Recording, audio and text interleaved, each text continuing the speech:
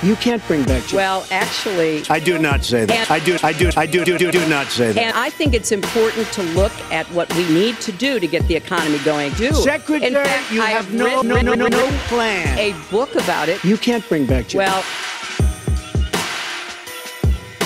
I know how to really work to get new jobs and to get exports that help to create more new jobs. Well, you haven't done it in 30 years or 26 years. Well, I've been a senator. You haven't done it. You haven't done it. I have been a...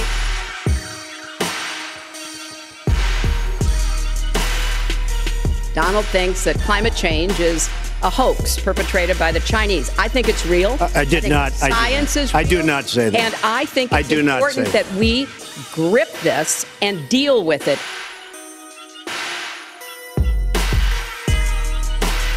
Donald was one of the people who rooted for the housing crisis. He said back in 2006, gee, I hope it does collapse because then I can go in and buy some and make some money. Well, it did collapse. That's called business, by the way. 9 million people. 9 million people lost their jobs. 5 million people lost their homes, and $13 trillion in family wealth was wiped out.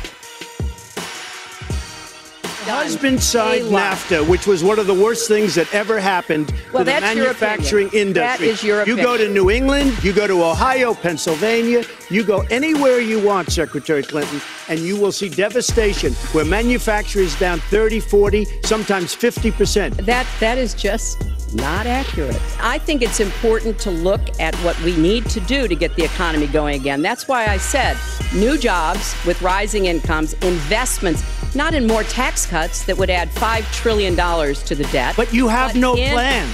Oh, I do. Secretary, in fact, you have no plan. A book about it. It's called Stronger Together. You can pick it up tomorrow. I have a feeling that by the end of this evening, I'm going to be blamed for everything that's ever happened. Why not? Why not? Yeah, why not? Just join the debate by saying more crazy things. Now, let me say there's nothing crazy about not letting our companies bring their money back into their country. This is Secretary Clinton's 2 minutes, please.